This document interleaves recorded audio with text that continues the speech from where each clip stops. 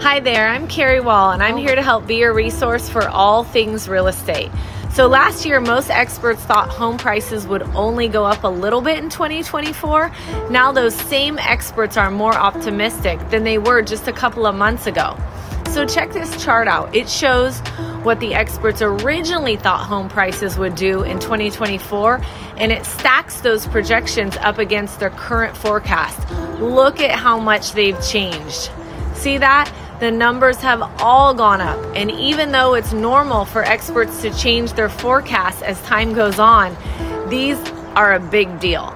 So why are they revising their forecasts up? It's probably because they know with the rates trending down over the last few months, buyer demand is only gone up and going up even higher. And since the supply of homes for sale is still extremely low, that's a recipe for price growth.